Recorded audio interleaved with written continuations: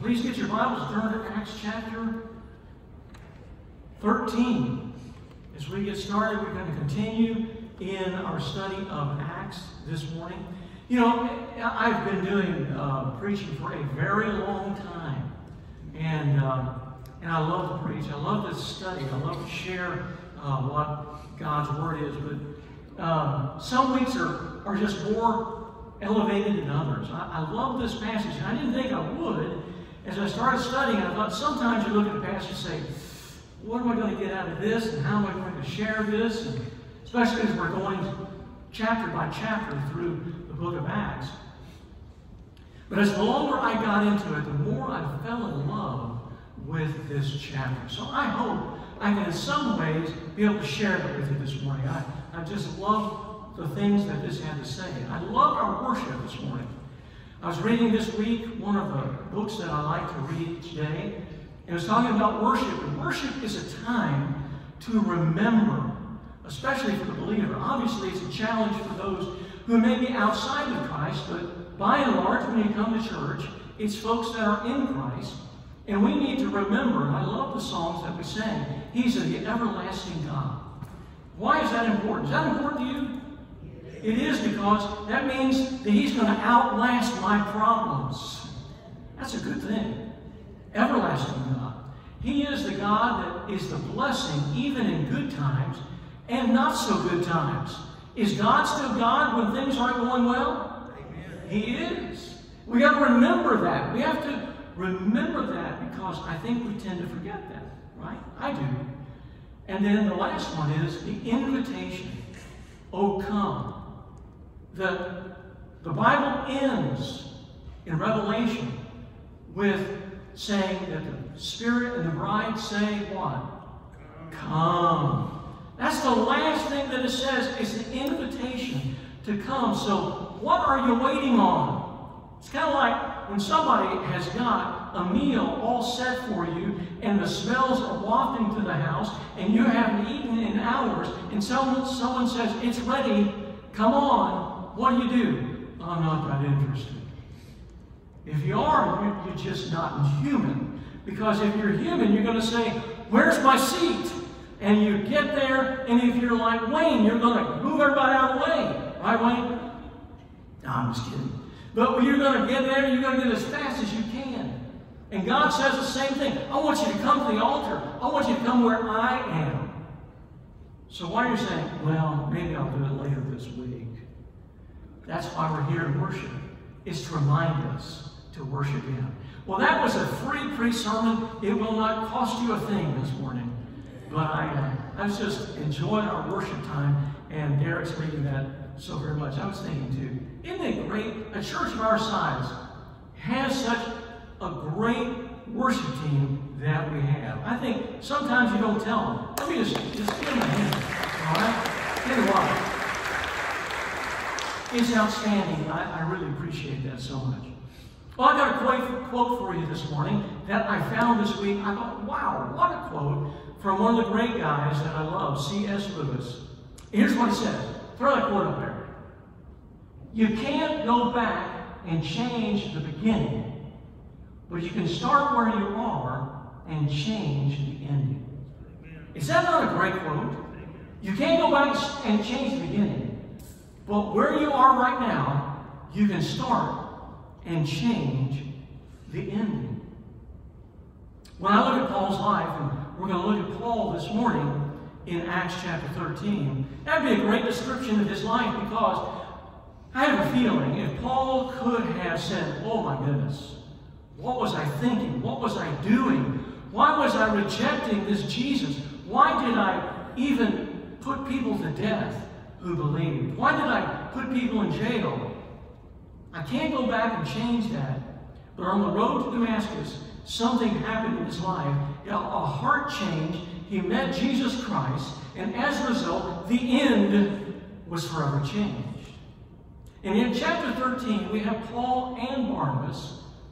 If you've been following along with us week by week, Paul and Barnabas are really now set out to go on missions. And we know that Paul becomes the greatest missionary that the world has ever known. He literally changed the world with the message of Jesus Christ.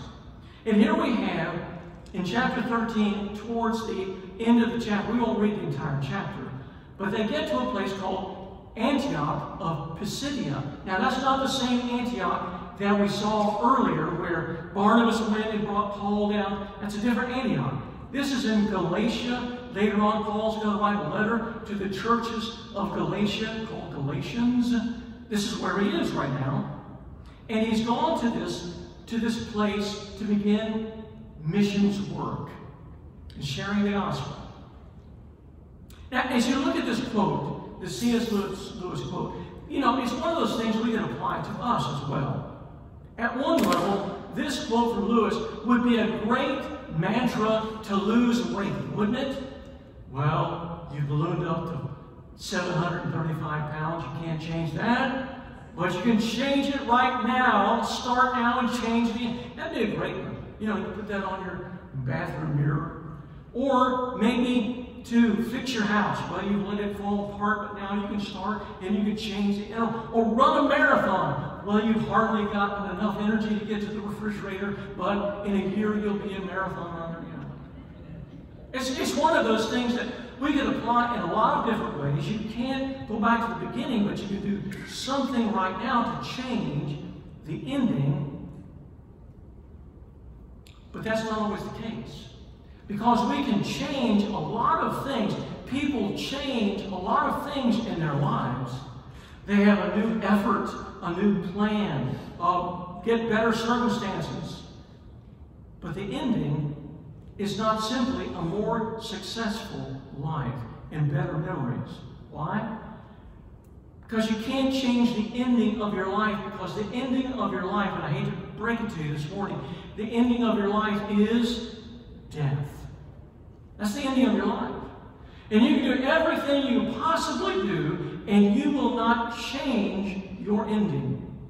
In fact, death is the great leveler in the entire world. Doesn't matter if you're a queen or a president or somebody living on the street hand to mouth.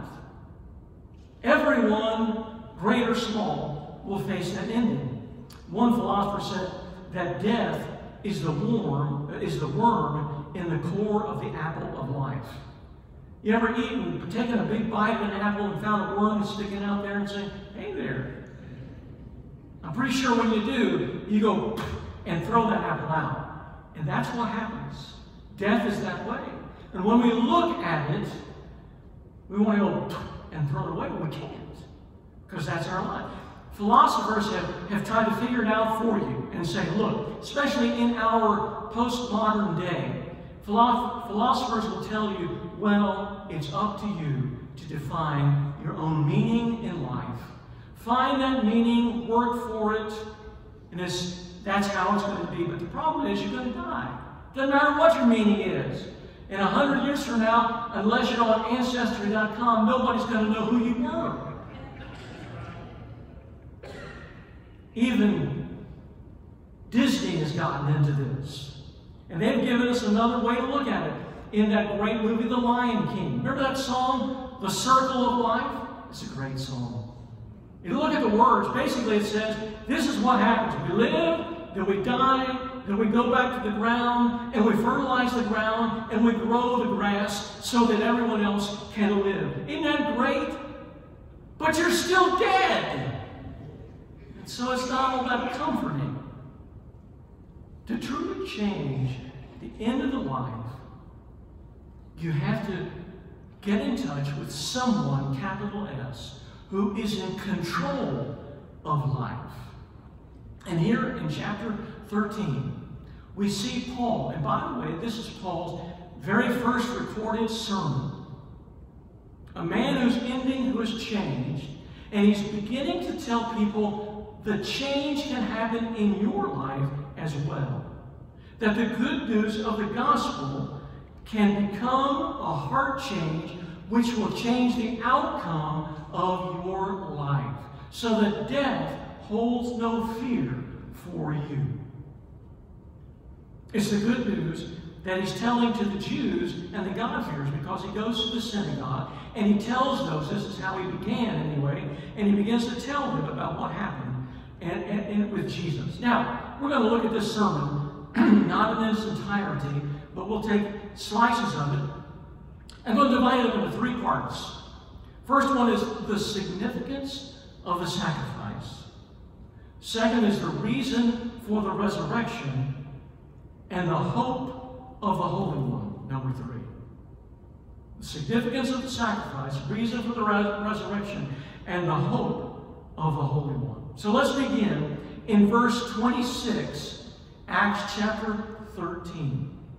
And he says, remember he's talking to the Jews here. He says, brothers and sisters, children of Abraham's race, and those among you who fear God, it is to us that the word of this salvation has been sent.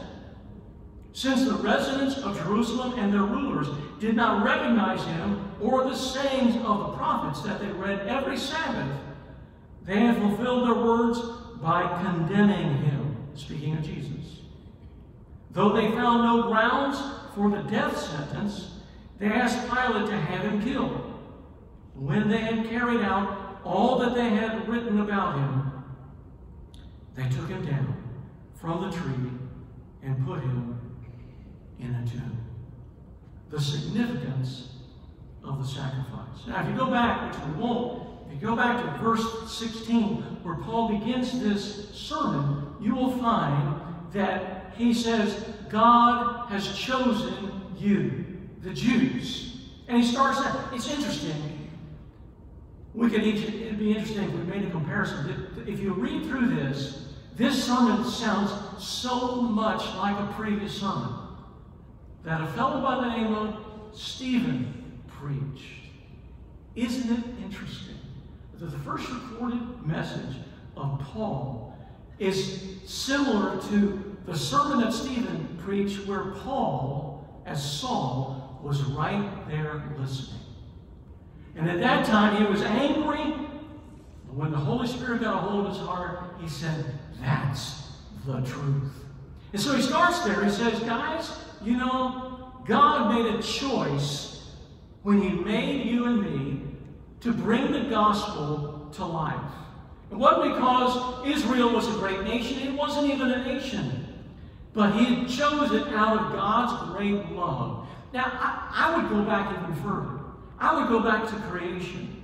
Because when God creates man and woman, it is God's full love on complete display. Because from the very beginning, as God creates us, God also knows what it will cost him to create us. Revelation 3:13-8 says this, all inhabitants of the earth will worship the beast, and that's another sermon. All whose names have not been written in the Lamb's book of life. Now look at this. The Lamb, Jesus, who was slain from the creation of the world. What does that mean? We know that Jesus was crucified in Jerusalem in the year 30 or 32 AD, or BC rather, AD. But he's saying from the creation of the world, Jesus was crucified. It means that the reality of God, who has no time limits or restrictions, from the very beginning, he knew before creation was ever started that in order for us to have a relationship with him, the plan would be he would have to sacrifice his very son for us. That Adam and Eve, even though they were made to enjoy God as his creation, from the very beginning, God knew that we would blow it. And we blew it with the fall. When Adam and Eve said, I think we don't have to listen to what God had to say. Let's take this fruit and let's go our own direction. And God knew that from the beginning. Does that blow your mind? It blows mine. Because if I knew something wasn't going to happen good, if I knew I was going to light a match and it was going to blow up, you know what I would do? I wouldn't light the match. But God lights the match in such a way with creation, because he knows in order for them to be created, they will turn their back upon him and He will have to send His Son. God's redemptive plan begins before creation. And then we begin to see it when it comes to light with Abraham and then the nation of Israel, and then they go to Mount Sinai. You remember when they go to Mount Sinai, Moses has the law, God gives Moses the law, and why in the world the law? To kind of keep him in line? No. Please understand that the law was given as a characteristic of who God is in His holiness, so that God's people could be holy. Why do we have to be holy? In order to have a relationship with God, we must be holy, for God cannot stand sin. And so the law is given so that we can be holy. The problem is, nobody can keep the law. It's impossible to do everything that God asked them to do. And yet God continues to pursue His plan. And then we see the fulfillment. The fulfillment of the plan comes in the person of Jesus, who is God with us and who did, please get that, complete and fulfill every jot and tittle of the law. Absolutely perfect, absolutely blameless, someone who is in full fellowship with God, someone who is absolutely just. And what does He do? He dies on the cross in our place.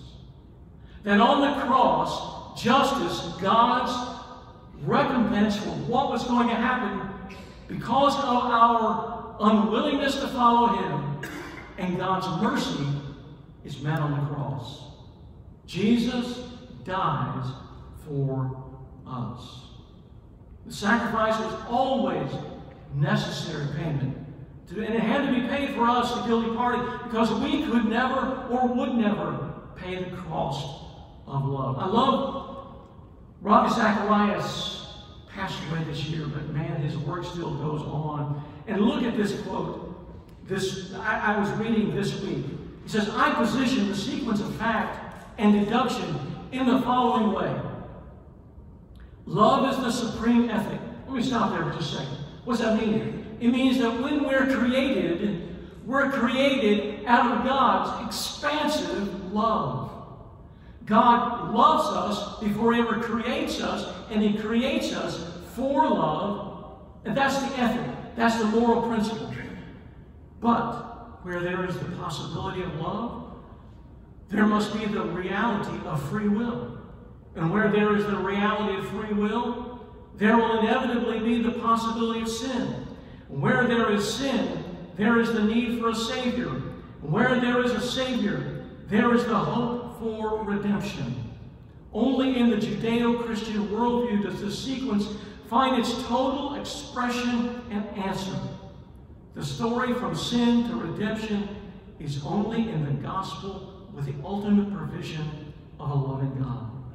Do you see that? Man, each one of those progressions or regressions comes to the cross. And the significance of the cross is that if it were not happening, you and I would have no hope for the change as we face death. Well, let's go on. The reason for the resurrection. The people that God had created and curated, the Jews, over the centuries, turned their back upon Him. That's what He just said. And crucified Him. And that was that. Or so they thought, we got rid of it. We're good to go now. But why? Why did they crucify Jesus? Why did they turn their backs and end His life? Well, you probably know they were looking for and fighting for a different kind of kingdom. If you go back in this time, there's what some people say there was a Messiah mania. They were looking for Messiah all over the place. Are you the one? Are you the one? And if someone came with some leadership and notoriety, they said, this is the guy. This is the guy. The expectations, though, was a totally different kind of Israel. A different kind of kingdom. I was reading in my daily Bible reading, trying to read the Bible through this year, as many of you are as well. And it was in Zechariah, one of those minor prophets. And I read that, and it was like a gong went off. It was talking about what is going to happen prophetically for the nation of Israel, who had been in exile and had been decimated. And when you read that, I could understand how these Jews would say, we need a Messiah who's going to crush the enemy. We're going to be back on the throne. Everything's going to be good. But that wasn't the kind of Messiah that came on the scene. It wasn't power and dominance. Instead, here was Jesus, who was meek and mild, who had no power, no wealth, and his followers were poor and needy. How could he be the one? You can't blame the Jews, because even his disciples, you remember the two on the road to Emmaus? We had hoped he was the one. We had hoped that he was the one. Their kingdom concept, man, this is going to be great. And Jesus now is dead. Verse 30 starts off with a powerful 3-letter word. It is, say it with me, it is but. But God raised him from the dead, and he appeared for many days to those who came up with him from Galilee to Jerusalem, who are now his witnesses to the people.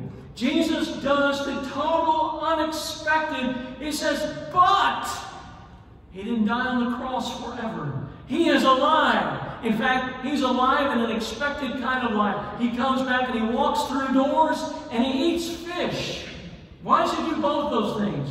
Because if he just walks through the doors, he's a ghost. And if he just eats fish, he's just a resuscitated man. But he does both, and he's a resurrected body. Something totally different, totally unexpected, totally new. The resurrection, the reason for the resurrection is it is God's exclamation point of Calvary, that the price is paid, salvation is real, and it is finished. Jesus is our receipt. You know, if you go, and we haven't gone that much, have we, to a store? But if you go to a store in the coming months, and you go to a store and you buy something, and you check out, they're going to give you what? A receipt. Now, if you're smart, you put that receipt in the bag. Because if you look suspicious like Mark does, you know, when you're going through there. Yes. And you're going through there, and they say, whoa, whoa, whoa, sir. What's in the bag? Oh, it's just shirts and things that I bought. Really? I think you took these. He says, no, no, no. Here's my receipt. And I paid for it once. It would be unjust to make me pay for it a second time. And when we see the resurrected Jesus, God is saying that the price is completely paid. I have made it acceptable, and it will not be paid again if you have faith in the just one, Jesus Christ. Jesus said to Pilate, my kingdom is not of this world, but it is a kingdom that is yet to come. Now, don't be too hard on those disciples. Don't be too hard on those Jews.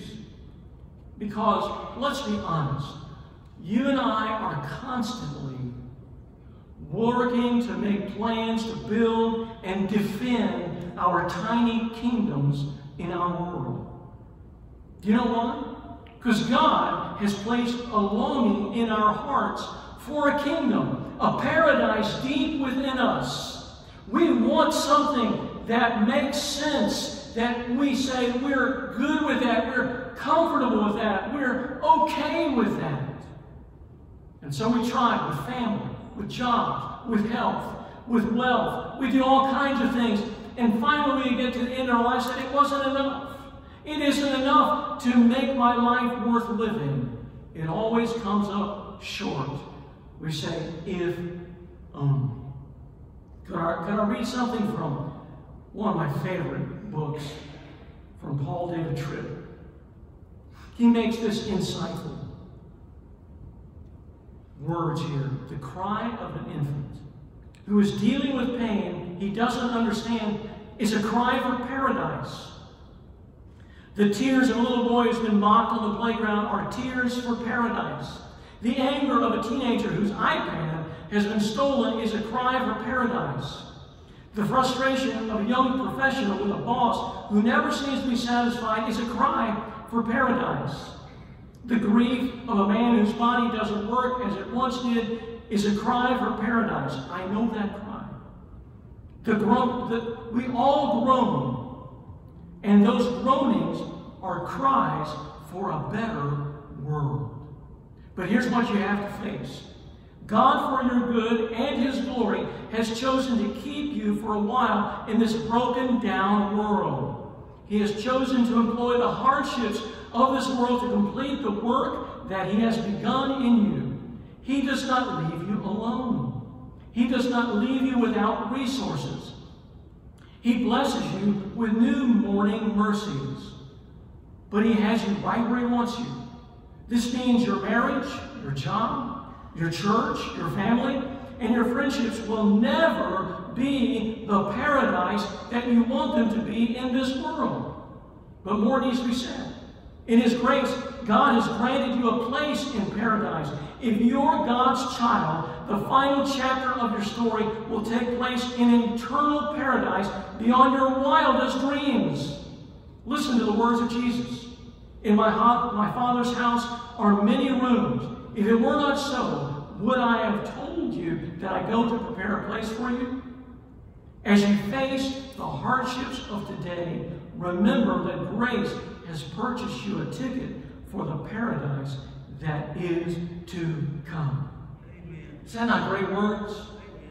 There is a resurrection. Is it real? Do you believe it? Do you see Jesus alive and speaking? That's the reason you have hope, and He brings you forward. There's one more thing. There is the hope of the Holy One.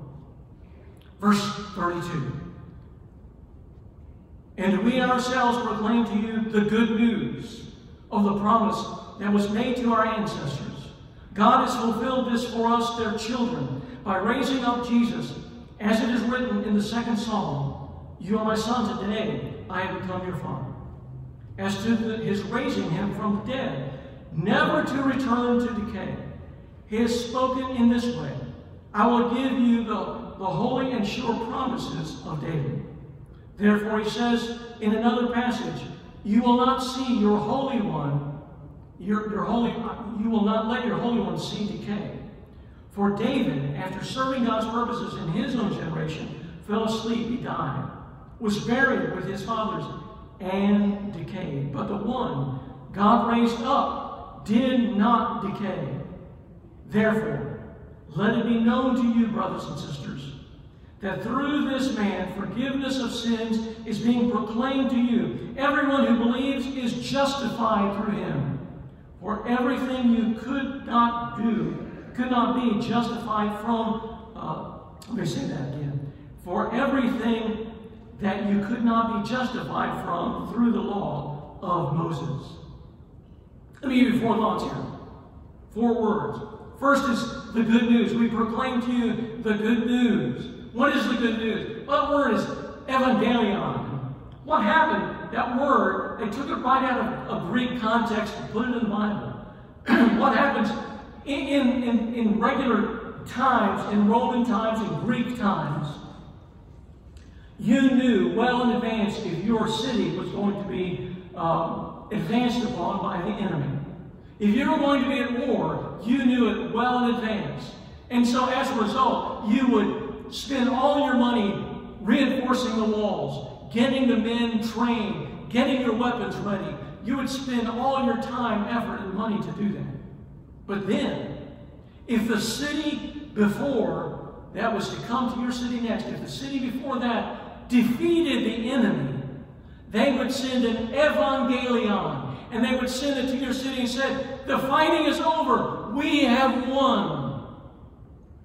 What the good news is that the fighting is over and that you have a place of security. You can drop your defenses because you have won in Christ. Amen. That's the good news. You're saved. But also children. He says that God has fulfilled this for us, their children. When you look at that word children, it implies a home. And for us, a home at last. But not any kind of home you ever dreamed. Because it isn't just you come into a great big building and it is wonderful, but you come home and you finally feel at home, because who meets you at the door but the loving Father, Yahweh himself. And this means that the longing that you've always had in your heart finds its rest and fulfillment in being a child of God. Let me give you another word. No decay. He says that with Jesus, there is no decay. Now, I want you to understand that's impossible. One of the laws of thermodynamics that is irreversible and indisputable is the law of entropy, which means that everything in our universe is dying. You look at the sun this afternoon, it's beautiful outside. But do you realize if we go on for millions of years, that sun one day will be extinguished? It's dying. Everything you see, the reason when you look in the mirror and you say, where did that gray hair come from? It means you got gray hair. I won't say you're dying, but that's okay. You understand what I'm saying? But when it talks about Jesus, it says he's not dying. He's not getting older. He's not changing. He's getting stronger every day. He says there's new mercies every day. I don't know what's going to be like in heaven. My mind likes to go to it at times and figure out what's going to be. But I think if we go to sleep in heaven, when we wake up, it'll be better than it was the day before. Because every day the mercies of God are expanding, expansive, growing deeper and stronger and wider and higher. I don't know about you, that gets me excited. There's one other word. Justified. Oh, don't forget that word. That everyone who believes is justified through him from everything that you could not be justified from through the law of Moses. That means I stand before God alone, but not alone. I'm responsible for what I do with Jesus Christ, and if I've invited him if I've surrendered my life to him, that Jesus Christ stands with me. And when God looks at me, and get this, he loves me with the same intense love that he has for the Son, Jesus Christ. And when he looks at us, he says, this is my beloved child in whom I am well pleased. And it's not because I'm good, but it's because Jesus is good. The just shall live by faith. Those that are justified will live by faith. You understand you cannot be justified by the law, but you are justified by faith in the one who kept all the law and died for you and placed upon you all his righteousness. Could I give you one more quote from John Stott? Oh, this is a good one. The biblical gospel of atonement is of God satisfying himself, look at this, by substituting himself for us. The concept of substitution may be said, then, to lie at the heart of both sin and salvation. Now get this. This is such a great insight. For the essence of sin is man substituting himself for God, right? Adam said, I think I got this, God. I don't really need you. So sin is man substituting himself for God, while the essence of salvation is God substituting himself for man. Wow. God asserts himself against God. Man asserts himself against God and puts himself where only God deserves to be. God sacrificed himself for man and puts himself where only man deserves to be. Man claims prerogatives which belong to God, and God accepts penalties which belong to man alone. Do you see the great substitution? That happens at the cross. And the hope of the Holy One is that he says, in my life, you too have life. Now let me go back to that quote we had at the very beginning. You can't go back and change the beginning, but you can start where you are and change the ending. So, let's close with asking the question, what would you change today to change your ending? Well, if you don't know Jesus Christ, you need to change your heart. Doesn't matter how good you are. Doesn't matter how many great things you have accomplished. Doesn't matter how many people think you're good.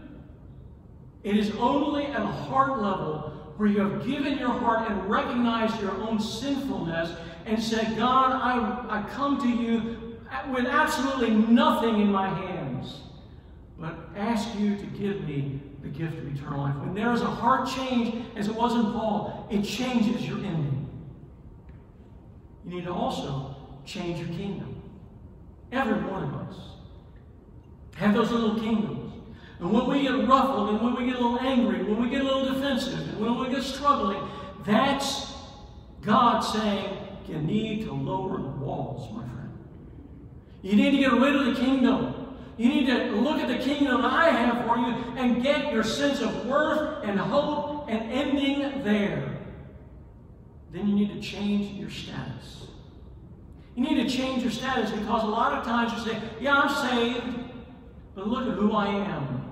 I'm just not that good. Here, I just wrote down a couple of things. You need to change your status from being a loser to being a winner. You need to change your status from being lost to being found, to being left out to being invited in, from becoming a failure to becoming forgiven, to feeling unimportant, to understand you're God's precious possession. And you need to change feeling that you're abandoned and unloved to being a child and cherished. Every one of us struggle. Every one of us go through things that we just would rather not go through. We're all doing it right now. We need to get our eyes a little higher up so we begin to see the kingdom and the hope. You see, I am going to die one of these days, but death has no hold upon me. I forget who the preacher was, but he said, when you look at that body, I won't be there. That's not who I am. I'm in the presence of God, enjoying life eternal. That's the hope that we have. Why do we have that hope? Because of the significance of the Savior. Because of the hope of the Holy One. And because of the resurrection. I hope today, if you don't know Jesus Christ as Savior, if you are questioning, I don't know if I would die tonight, that I would go to heaven, there's no need to question that any longer, because Paul has made it very clear here that Jesus Christ paid it all. Jesus Christ rose from the dead, and Jesus Christ invites you into his kingdom even today. Give him your heart. And if you're struggling with other things, begin to look a little deeper and a little higher as to who Jesus is and what he has done and means in your life. All right? All right. Thank you for being here this morning and sharing this. I love this passage. I love this passage, and I hope you'll look at it this week and let God speak to you through the Holy Spirit. Now, let me make one other thought I meant to mention at the beginning. Don't forget, for those that are watching at home in particular, next Sunday, special Sunday, Justin Crone from Chosen Ministries is going to be here with us and share with us some great Old Testament teaching as to how Jesus is revealed, as we're talking about this morning, revealed to Israel. We understand the fullness of that. So be here next week. It's going to be a great time to be able to share it. All right? Let's stand together, shall we? We will close in a time of prayer. So good that I was able to see you this morning. Father, I thank you this morning for your word. Your word is truth. Your word is our hope. We don't need to work it up. We just need to read it through. And God, I pray that your Holy Spirit will move in our hearts so that we'll be excited for who you are and what you've done and how you've loved us and where we're going. And God, that you have us and that our sense of importance is found in you. Our sense of fulfillment is found in you. Our sense of kingdom and peace is found only in you. God, give us yourself all through this week, and we'll praise you and thank you in the name of Jesus. In your name we pray, and all the people said, Amen. You are dismissed.